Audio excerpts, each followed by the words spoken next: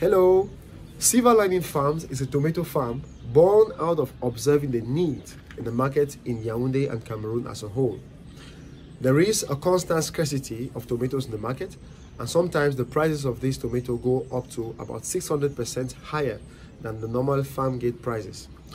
We are out to solve this problem by introducing into the market fresh, healthy tomatoes, 100% organic, and of course cultivated without any additives or any chemical fertilizers. Silver Lining Farms is located at Awai Village, center region of Cameroon.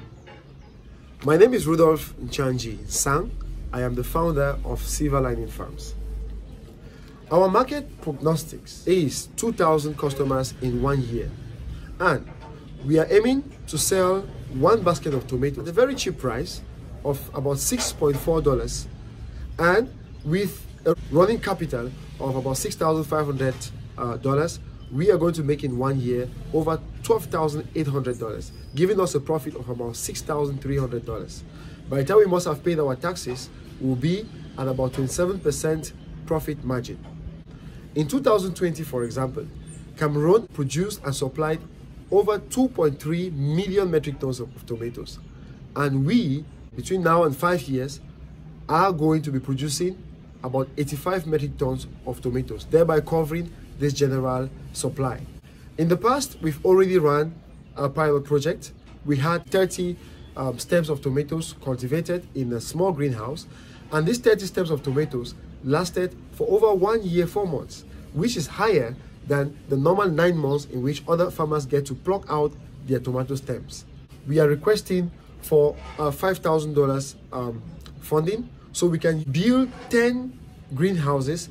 Each greenhouse is going to host 100 stems of tomatoes. We are talking about 1,000 stems of tomatoes.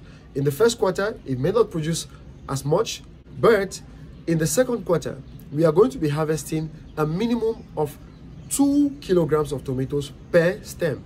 And in the third and the fourth seasons, we are going to have 3 to 4 kilograms of tomatoes. The increasing market in Cameroon and neighboring countries is a powerful strength, and our threat is a constant fluctuation of government policies and of course the prices of land constantly increasing. But we actually rely on our opportunities, which will be the market altogether.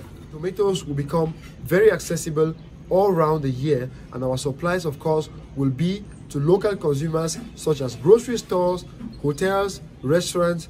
Thank you so much.